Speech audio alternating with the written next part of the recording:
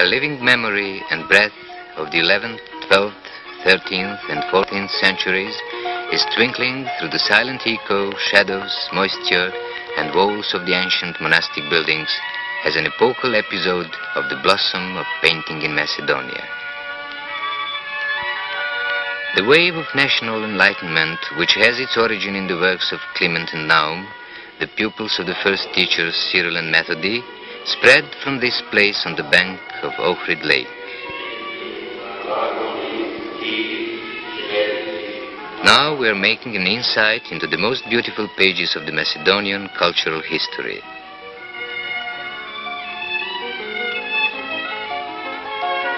These old yellow pages are decaying gradually, but the living traces of the old Slavic letter are indestructible.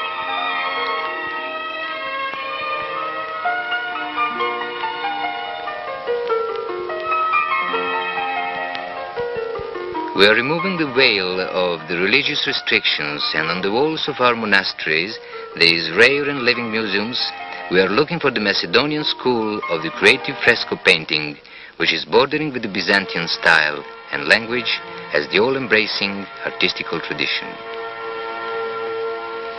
Here in the church of St. Sophia, a monument of the 11th century, we shall try to grasp the origins of the painting of the Macedonian school, created through the common language of the religious idea of the artistic expression of Byzantine, the prevalent characteristics of which are statics, grandiose figures, pattern, and figures in frontal pose with eyes wide open.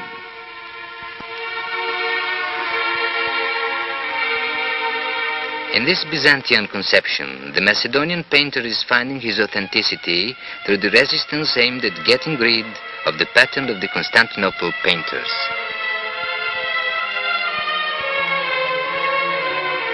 The 11th century, which is present in the fresco painting in St. Sophia Church at Ohrid, is the first mark of the new means of expression of painter's language.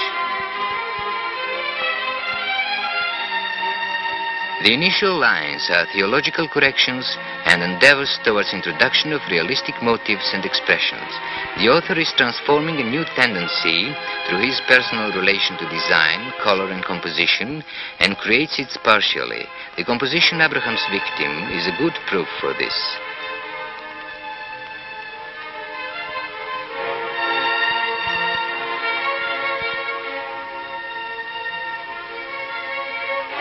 The composition Christening of Christ in monastery of St. George at Kurbinovo, created between the 11th and 12th centuries, represents a liberal idea in the painting of that time. Fresco painting is spreading to the extent of a panorama of man's everyday life. The illustrative grandiosity is joined with vivacious plasticity, which is evident on this vivid drapery. Bold as an idea, the gracefulness of this figure is a rare example of the creative genius of medieval painting in Macedonia. The author conveys his inspiration through the richness of colors. This is the composition called Descent to Hell, where the figure, as the most important element, is beginning to get a more active function.